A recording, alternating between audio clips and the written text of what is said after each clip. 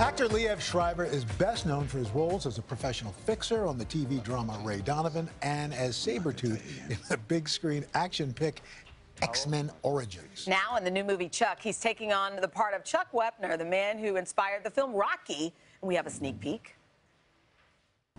How can I help you, Mr. Wepner?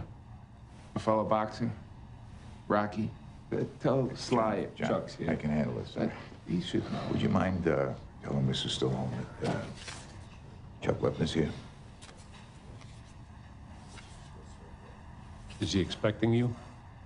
What? Is he expecting you? Yeah, he's expecting us. That's good. Liev, good morning to you. Thanks. Good morning to you. Let's talk about this movie here, getting this film made. It was a passion project of yours. What drew you to this role, to Chuck Wepner? I've always been a fan of boxing, and when Mike Tolan brought me this script about 10 years ago, I was just really sort of shocked and embarrassed that I didn't know Chuck's story.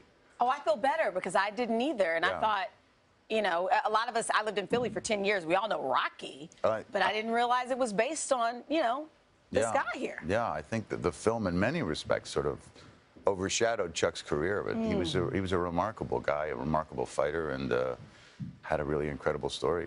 And when it comes to fighting in the movie, I mean, how much of that was real? Did you want it to be as real as possible? We had a couple of boxers come in from Wild Card East to do some boxing on Ray Donovan, and the guys were sparring partners.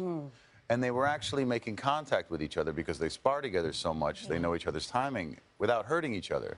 And I thought, that's the way to do boxing on film. And because Pooch Hall, the actor who plays Muhammad Ali, and I are also sparring partners, I thought, well, why don't we try to learn the fights, practice, and you know, he can actually make contact. Because I think so much of what defines Chuck as a fighter is resilience and getting hit and moving through that, because, you know, Ali really put a whooping on him that night. And so that's what we did.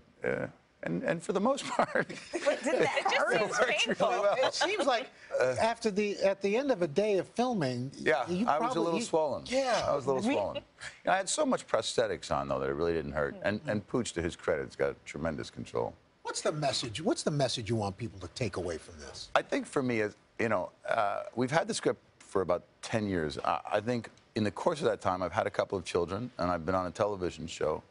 So the aspect of Chuck's life that I think is a kind of cautionary tale about fame and our desire to be appreciated by the anonymous mob rather than the ones nearest and dearest was something that really had a kind of profound effect on me. Wow. And you play some pretty intense characters, but can we talk about My Little Pony for a second? Probably one of the more intense characters I've ever played. You do play the evil guy, right? I'm the bad guy. Well, I'm usually the bad guy. That's another thing that I love about Chuck, because I think Chuck's the good guy.